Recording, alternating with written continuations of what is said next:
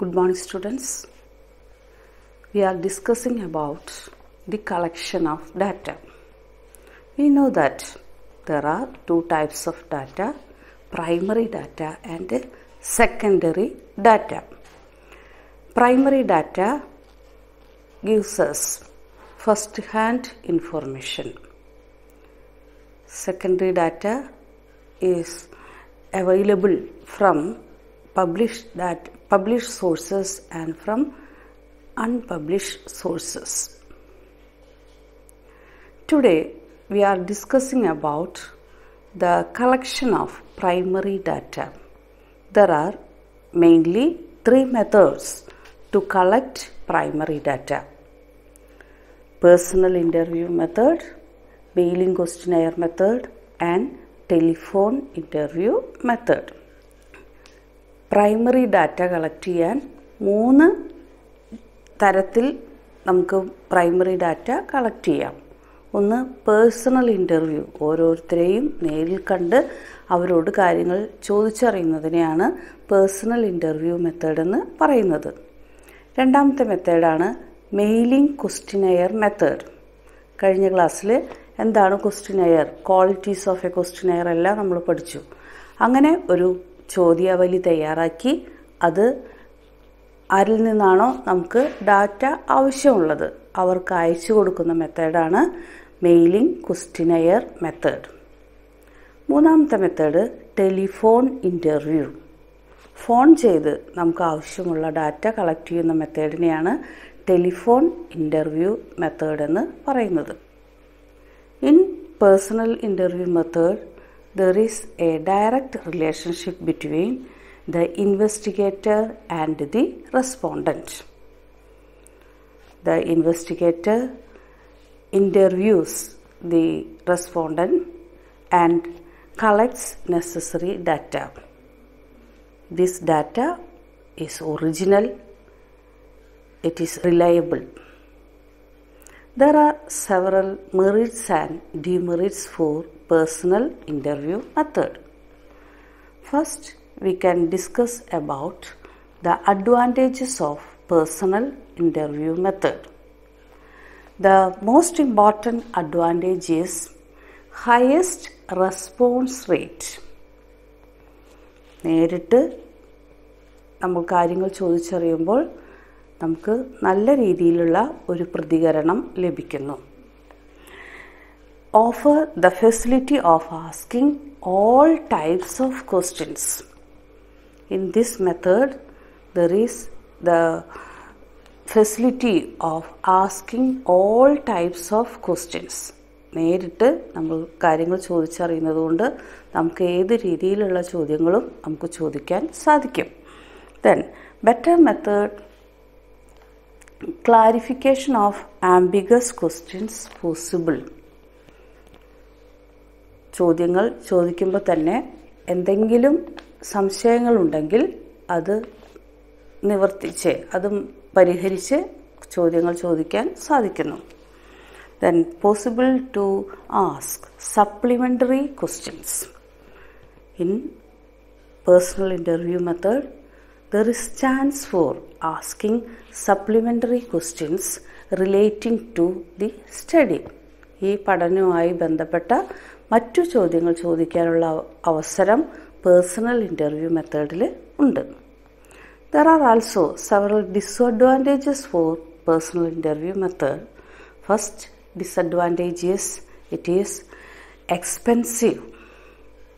വളരെയധികം ചെലവ് വരുന്ന ഒരു ഡാറ്റ കളക്ഷൻ മെത്തേഡാണ് personal interview method. The second disadvantage is it is time consuming. ധാരാളം സമയം ആവശ്യമുള്ള ഒരു രീതിയാണ് personal interview method. Then more chances of influencing the respondent. More chances of influencing the respondent. ഈ മെത്തേഡിൽ റെസ്പോണ്ടിനെ സ്വാധീനിക്കാനുള്ള ധാരാളം അവസരങ്ങളുണ്ട്. ചോദ്യം ചോദിക്കുമ്പോൾ തന്നെ റെസ്പോണ്ടിനെ സ്വാധീനിച്ചുകൊണ്ട് ഉത്തരം പറയിപ്പിക്കാനുള്ള ഒരു അവസരമാണ് പേഴ്സണൽ ഇൻ്റർവ്യൂ മെത്തേഡിൽ ഉള്ളത്. അത് പഠനത്തെ ദോഷകരമായി ബാധിക്കുന്നു. Then it is unsuitable where the area is very large. It is unsuitable where the area is very large. വളരെ വലിയ ഒരു ഏരിയയാണ് പഠനം നടത്തേണ്ടതെങ്കിൽ ഇത് വളരെ അപ്രായോഗികമാണ്.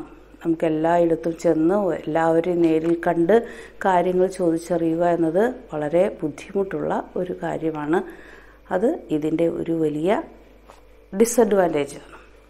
Then the second method of collecting primary data is mailing questionnaire.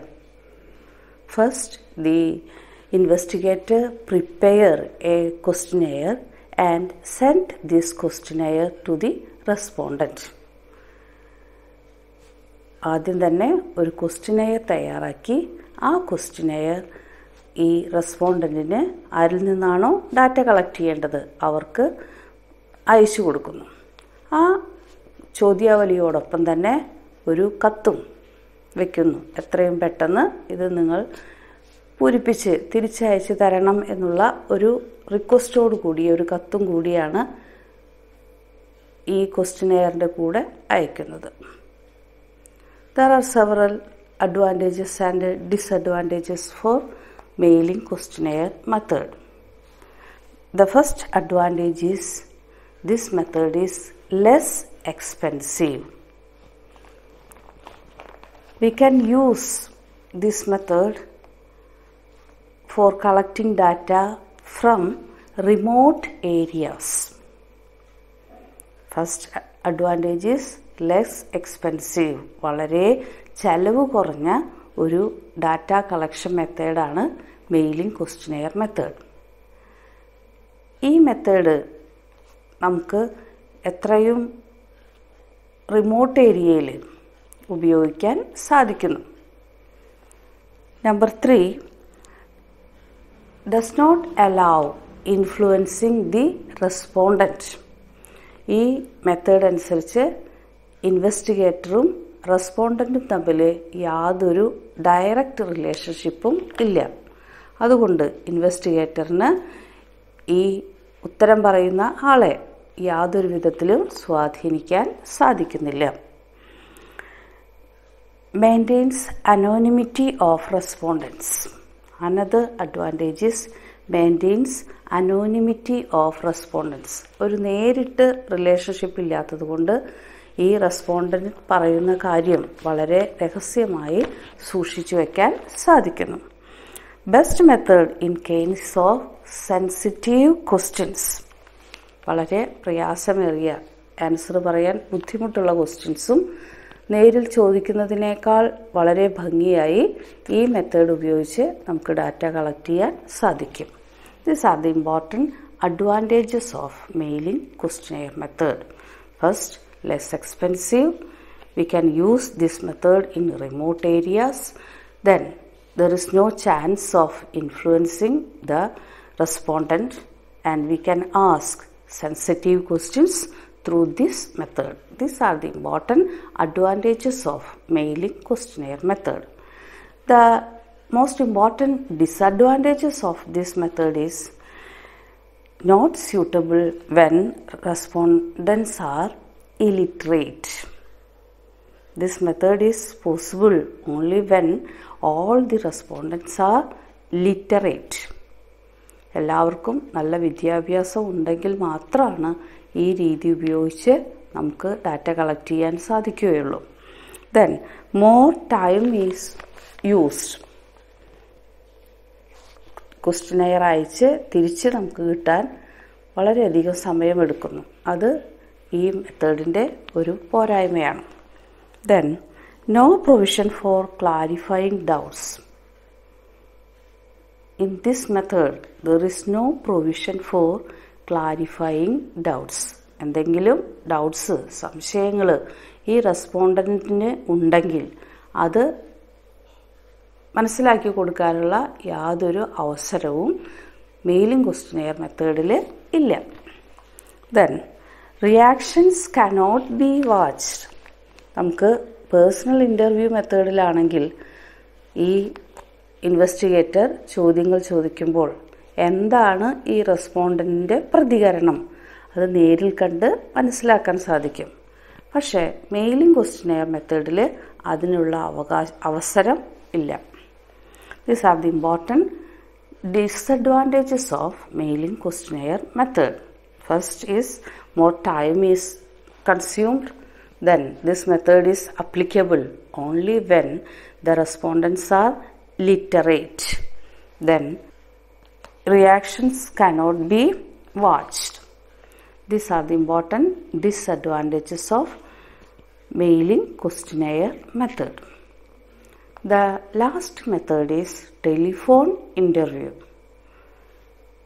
In this method, we ask questions, or the investigator asks questions through telephone. The respondents answer the questions. There are several merits and demerits for telephone interview. First is that less expensive. This method is the least expensive method of data collection, and this method also consumes less time. We can clarify doubts in this method. Then relatively high response rate. Mailing ക്വസ്റ്റ്യനെയറിനെ അപേക്ഷിച്ച് ഈ method highly response റേറ്റാണ്. നമുക്ക് phone ചെയ്താൽ കാര്യങ്ങൾ ചോദിച്ചറിയാൻ സാധിക്കുന്നു. വളരെ ചെലവ് കുറഞ്ഞ രീതിയാണ്. അതുപോലെ തന്നെ സമയവും വളരെ കുറവ് മാത്രമേ ഈ മെത്തേഡിൽ ആവശ്യമുള്ളൂ. There are several disadvantages for this method. First disadvantage is limited use. നമുക്ക് എല്ലാവരുടെ കയ്യിലും ഫോണുണ്ടെങ്കിൽ മാത്രമേ നമുക്ക് ഈ ഡാറ്റ കളക്ഷൻ മെത്തേഡ് ഉപയോഗിക്കാൻ സാധിക്കുകയുള്ളൂ. Then reactions cannot be watched. Personal ഇൻ്റർവ്യൂവിലാണെങ്കിൽ reactions നമുക്ക് നിരീക്ഷിക്കാൻ സാധിക്കും. പക്ഷെ ടെലിഫോൺ ഇൻ്റർവ്യൂവിൽ അങ്ങനെ റിയാക്ഷൻസ് മനസ്സിലാക്കാൻ സാധിക്കുന്നില്ല. Chances of influencing respondents. There is chance for influencing the respondents. നമ്മൾ ഫോണിൽ കൂടെ കാര്യങ്ങൾ ചോദിച്ചറിയുമ്പോൾ ഈ ഇൻവെസ്റ്റിഗേറ്റർക്ക് റെസ്പോണ്ടൻറ്റിനെ സ്വാധീനിക്കാനുള്ള അവസരങ്ങളുണ്ട്. These are the important advantages and disadvantages of collecting data through telephone interview. So dear students, we studied that there are two types of data, primary data and secondary data. Primary data is original data. We can collect primary data by adopting three methods, or there are three methods for collecting primary data. The first method is personal interview method. In personal interview, there exists a direct relationship between investigator and the respondent. The investigator personally contacts the respondent and collects necessary data. There are several advantages and disadvantages for this method. The second method is mailing questionnaire method. First, the investigator prepare a questionnaire and send this questionnaire to the respondent. After ticking the answers, the respondents return the questionnaire to the investigator. This method is less expensive and less time consuming one. This method has limited use. This method is adaptable only when all the persons have telephone in their hand. So by adopting these three methods, we can collect primary data. Let's see in the next class. Thank you.